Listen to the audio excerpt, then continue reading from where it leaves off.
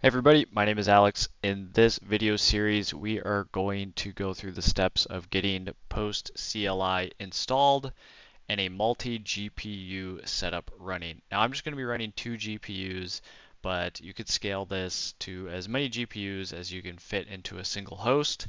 There's actually going to be another video where we're using multi-host, but for just this video, we're going to be doing a single PC, and we'll start out with getting postcli installed. So there's a few other videos that I have that go over this, but I want this video series to be end to end. So we will start out by making sure our system, as we always do, is up to date.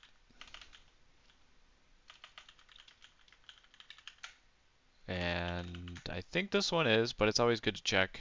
Almost every time I check, there's updates that are needed.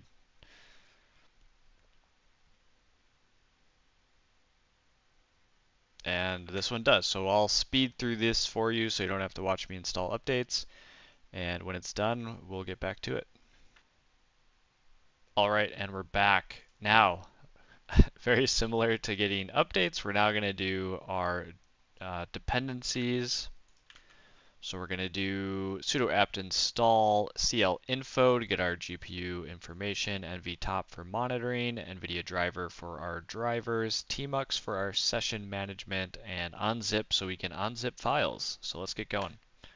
All right, we are back from installing our dependencies, and we will do sudo reboot now just to make sure we are good to go. After you install the NVIDIA drivers, typically you need to reboot before your video card will be detected. So let's reboot and see if we have 2 GPUs. All right, we are back in our system. We have updated everything. Let's do cl info-l. And we have our 2 GTX 1070s that we're going to be using in this example.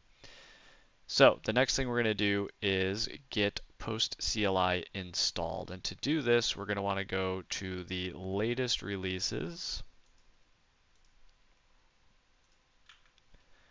And to do that, I will post a link to the GitHub for that, but it's very simple to find the latest releases. Let me bring up Chrome here. It takes just a moment while I find the right window to share.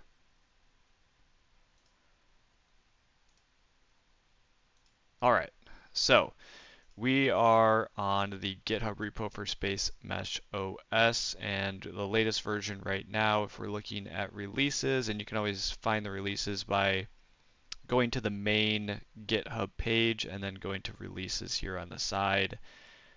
And we're going to right click, copy link address, and then we're going to bring it back over here into the terminal, and we're actually going to make a directory first called postcli. We're going to cd into that postcli directory. We're going to do wget and paste in the URL. We are going to download. We can do ls to see that we've downloaded postcli Linux, and we will do unzip postcli Linux ls. We see we have 3 new files here. We're going to actually remove the postcli linux.zip because we don't need it anymore. And then we are going to make postcli executable by doing chmod plus x postcli. And at this point, we should be set. And what I like to do, just to verify, is do dot postcli. That's how you do the execute the executable. And do dash print providers, and you should see all of your GPUs here. So take note of ID 0, that's going to be provider 0 later on.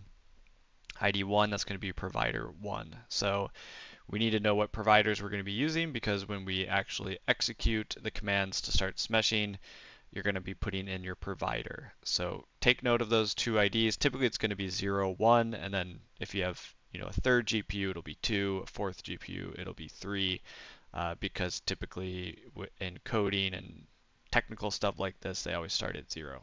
So note those providers, and in the next video, we will actually get postcli set up. We're going to go through exactly how to calculate the number of files that each GPU will be smeshing. So we'll cover everything there, and I'll see you in the next video.